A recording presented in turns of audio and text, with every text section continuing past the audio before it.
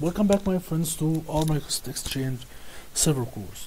In this tutorial we are going to talk about Exchange database maintenance options. Let's go to edit, maintenance.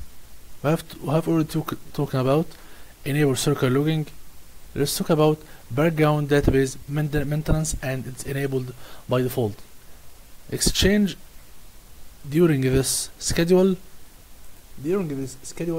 Exchange will check his database, during this schedule while your database is active, mounted, and online.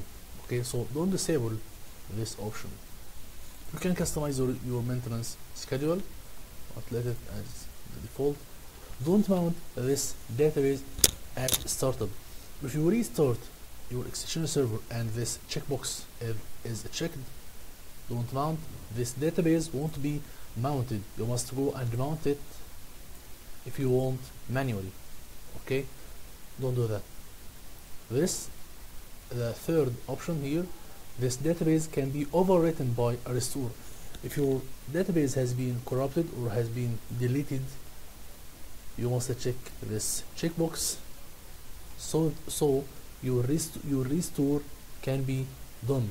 If you want to restore your database from a backup and your database is corrupted or has been deleted, you must check this checkbox.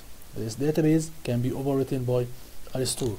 Okay, that's everything here about our database maintenance. See you in the next video. Hope this was helpful for you. Thank you, my friends.